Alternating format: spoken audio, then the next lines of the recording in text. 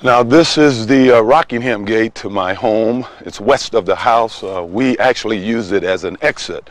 And it was on this street, Rockingham, that Alan Park drove up that night of the 12th. And Alan Park was pretty consistent in his testimony, and as well as what he told the police in the first interview that he did throughout the trial. And Marcia Clark was almost as consistent with her misrepresentation of this person's testimony. And it seems strange to me that the press, or many of the pundits around the country, chose to go with Marcia's misrepresentations instead of Alan Park's actual testimony. One thing Alan said was when he drove up this street, he didn't notice any cars on Rockingham, and he did not notice a Bronco. He didn't notice it when he drove up. He didn't notice it at one point when he drove down the middle of the street.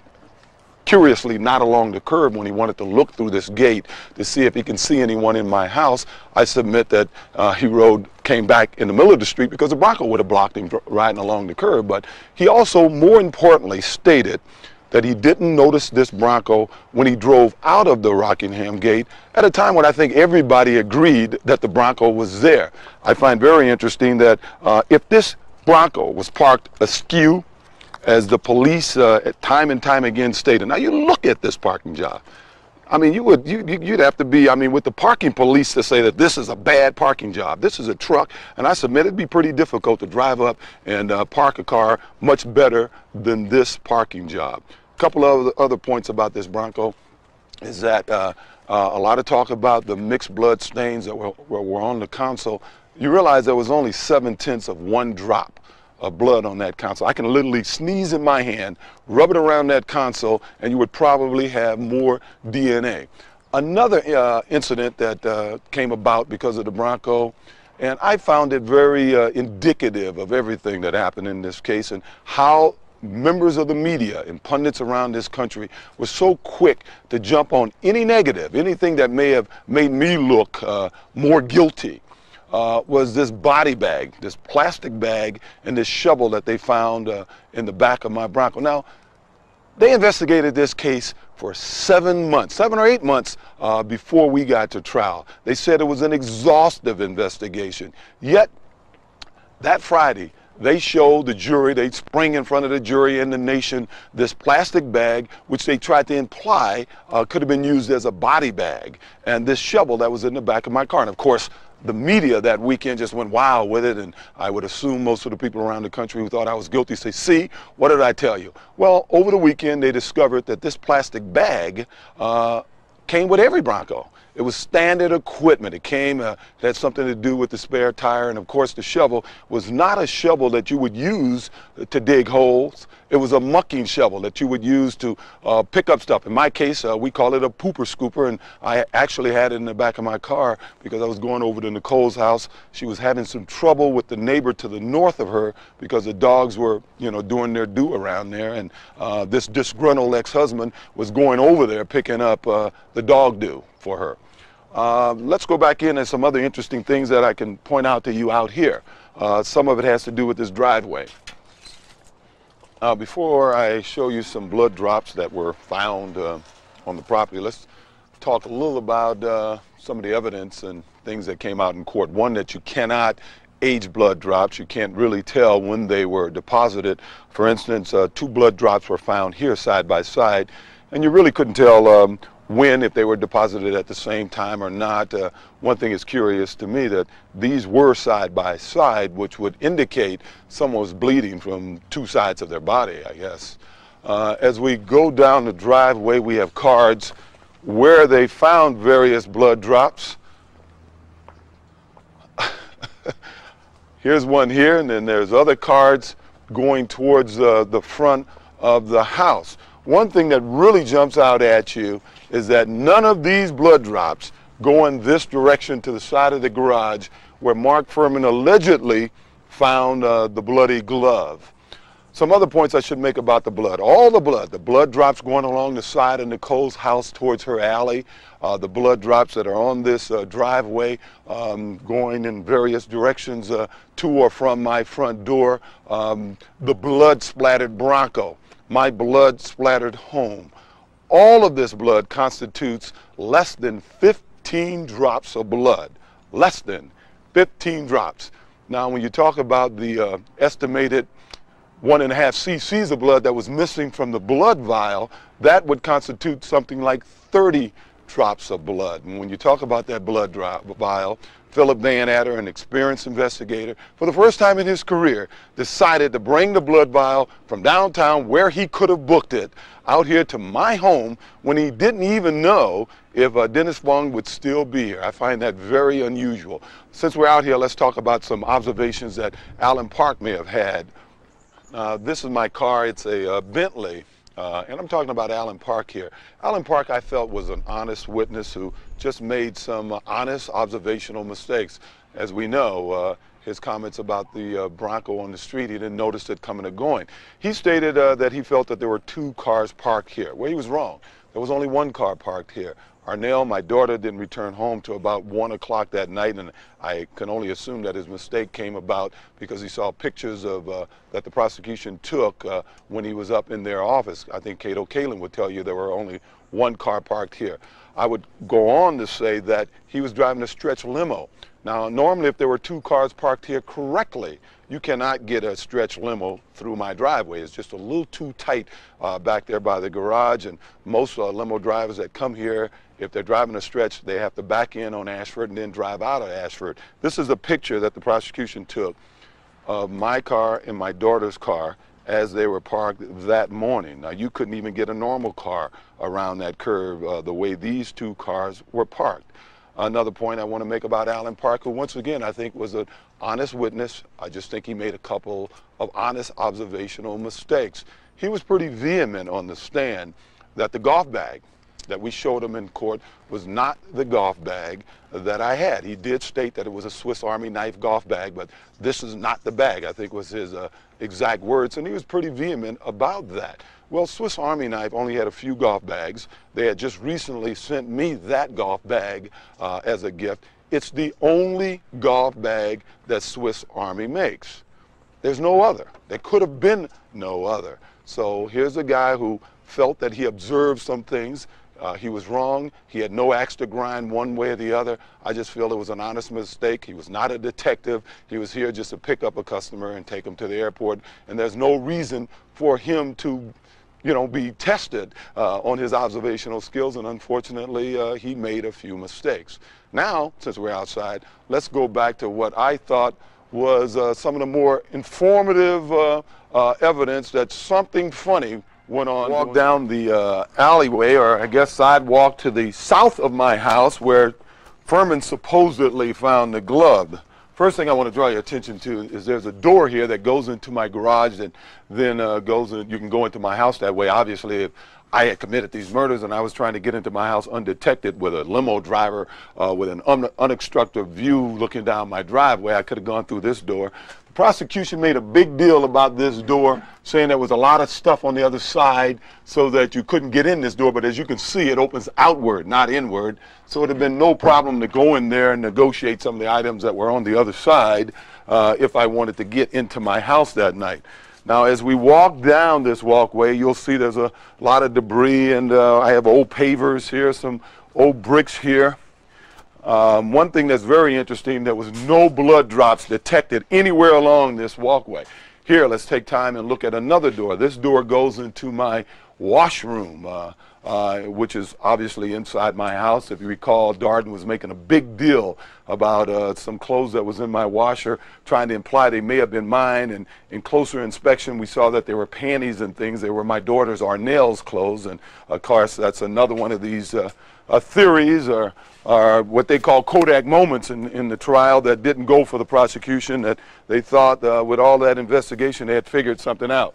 One thing you're going to see with all this dense foliage, it's a little thinner now than it was back then, that runs along the side of this house. There's a lot of berries. These berries from these Eugenia plants, they were all over the floor of this walkway. Once again, there was no blood going down here.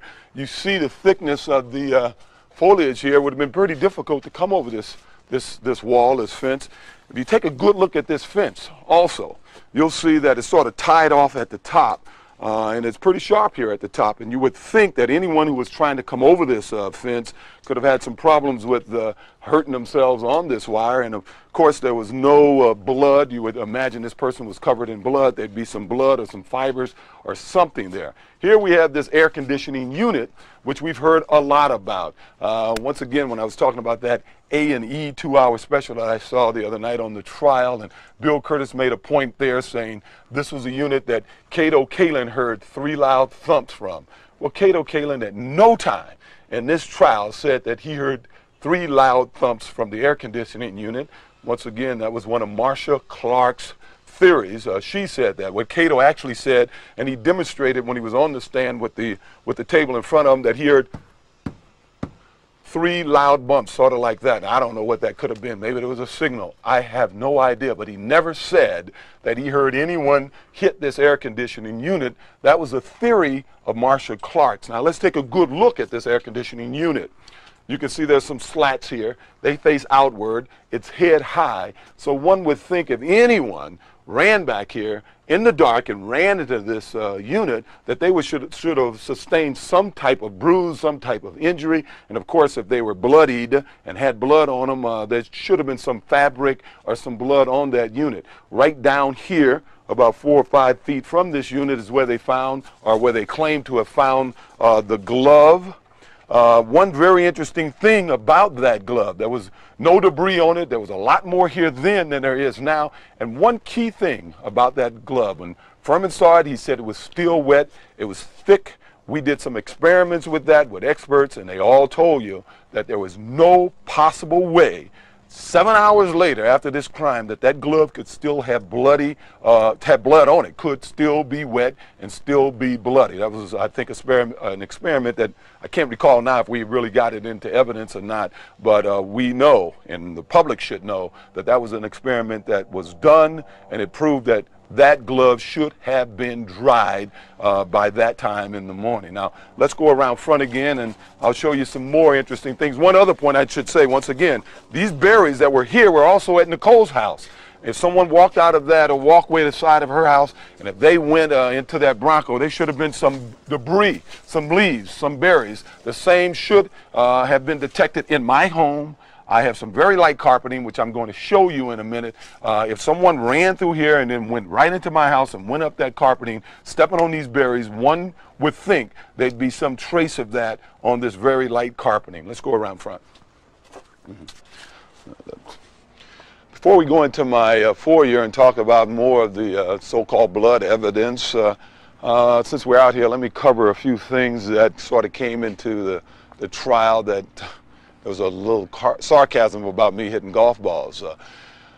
Shortly after I got home, I would say 10 o'clock, a little after 10 o'clock, I came out here. I was actually looking for a sand wedge. I had recently got some new clubs, Callaway Big Bertha irons, and I didn't like their sand wedge, and I wanted to go back to my old Callaway sand wedge. I also wanted to change my 3-wood. I'd gone into my garage and I'd gotten an old 3-wood, Wood Brothers, sort of a custom-made club, even though the head was kind of beat up. I walked out here to my Bentley. I opened the trunk up where I had a lot of golf clubs, which the police had confiscated at some later time, and I couldn't find my sand wedge, and I took a pitching iron. I was looking for some balls. I play with a ball called MaxFly 100. I had no new MaxFly balls, even though I have a closet full of other balls that I'd never used. But I did have a couple of bags of balls in the trunk of my car, balls that I had already used. Normally I play 2 sleeves of balls per round of golf, so some of the balls that I would throw away, other people would think were great golf balls. I went through that bag and tried to pick some unscuffed balls. I picked about 5 or 6 unscuffed balls. I put them in a little bag that I had in the trunk of my car that had a windbreaker in it, a Hertz windbreaker in it. I put those balls in that bag. I took the pitching wedge and I took about 4 or 5 other balls, and I walked over here. I dropped the bag right around here, a bag incidentally we brought into the courtroom, but since Alan Park claimed he never saw that bag and couldn't identify it, Judge Ito wouldn't allow us to put it into evidence. But anyway, I brought 4 or 5 balls, scuffed balls, drop them here. Normally I have a net here that my son Justin will hit balls into, and I do a lot of chipping around here. And I began to chip those 5 or 6 balls away. I chipped a couple of them over into the sand. I actually hit a full hit and hit one over this tree onto Mrs. Neverker's property, which is across Ashford. Curiously enough, The police found some golf balls the next day. You never saw that in evidence, though, but I saw it in one of their discovery property reports. They found some of those golf balls. I actually sculled one, hit some of the playground equipment, and I had recently gotten all the dents out of my car. I was cringing trying to figure out where that ball had gone. At that point, I walked back to my Bentley. I put the club back in my Bentley. I actually left both the white bag as well as the other bag down here. No one ever mentions that white bag. We'll get to that a little later. And I then walked out and looked into my back of my Bronco to see if I had any clubs there, and my dog was out. We ended up walking back into my Ashford gate, because I normally keep one of the gates on a hinge, and then I went into the house. Now, hitting golf balls took all of 2 minutes, all of about 2 minutes at the most, and I may have been outside between trying to find the club in the trunk of my car, being in my garage, picking balls that were unscuffed, coming over here, hitting golf balls, looking into my Bronco, and walking back into my house. No more than 10 minutes, that whole period of time. As I walk down my driveway, as you can see, it's easy to see me. Alan Park testified on the stand that he had a view from the end of my garage right up here, actually to the front of my house. And this is, I guess, represents some of the biggest frustration I had, not only during the trial, but after the trial, when Marshall Clark tried to create some impressions that, fortunately, the jury didn't buy it. Unfortunately, the pundits bought it. They sold it to you. And a lot of people out there, I see in interviews that we do on Man on the Street, they ask this question. You notice that Ross Becker asked me, who was the shadowy figure that came across the driveway? Bill Curtis, who did a very fine 2 hours on A&E, even felt, I asked a question at one point about a shadowy figure coming down the driveway or across the lawn and entered the house. One guy even said, who was the guy Alan Park saw climb the wall? The facts are, nobody, at no time I should say, did Alan Park indicate that he saw anybody climb the wall, come down a driveway, cross a lawn, or even come across the driveway. That was a figment of Marsha Clark's, in her mind, and she tried to sell that to you, and unfortunately a lot of you people bought that. What Alan Park testified to, that there was a person that was right about here. He put an X on an exhibit to prove it. Right here was where my golf bags were placed, where I walked out of my house, put my suit bag down, looked into my golf bag. When he was let into my property by Cato Kalin and they arrived here, right here was a suit bag, which Alan Park thought was a duffel bag.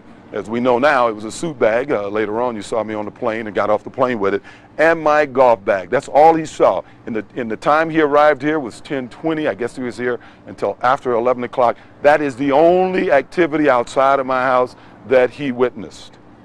Now let's go inside. Well, as I enter the foyer of my house, we're going to go back and talk about blood drops.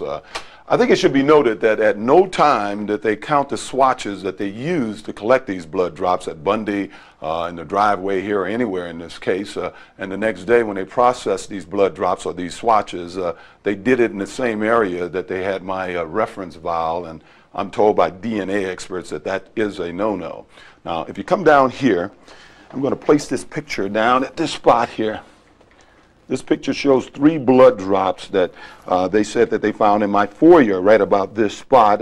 As you can see by my thumbnail, which is bigger than these pegs, that these are pretty small drops, and I believe it was Michael Batten that testified that that would be indicative of a small paper cut, certainly not of a big cut. I think we should also point out that it was in this area that Detective Van Adder claimed that he turned over my reference vial to Dennis Fung. Now, I guess it was in a garbage bag or something, and they gave that to Andrea Mazzola, who took it out even though they never told her that a reference vial was in that bag. When Andrea Mazzola was asked, did you see this exchange take place?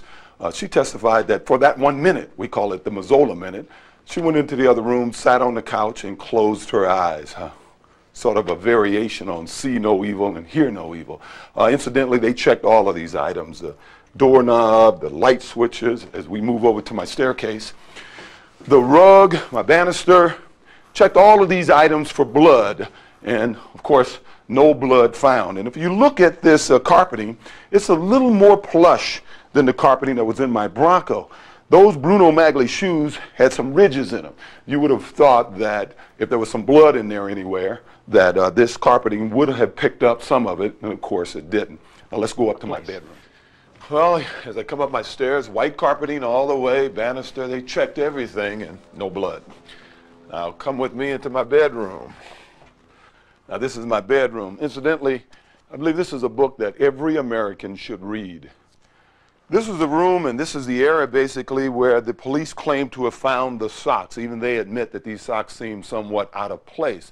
What's interesting about that is a videographer named Willie Ford, a police officer, was here at 4:13. He photographed the entire room. He didn't see any socks. No one told him to try to avoid stepping on any socks. And if you look at that video, what I find very curious is the video goes right up to the point where you would see the socks. The video goes off, and about 4 or 5 feet beyond that, the video begins again. So just that crucial area where the socks would have been, you don't see. What's key about Willie Ford being here at 4:13 is Andrea Mazzola and Dennis Fong in their log show that they collected the socks after 4:30.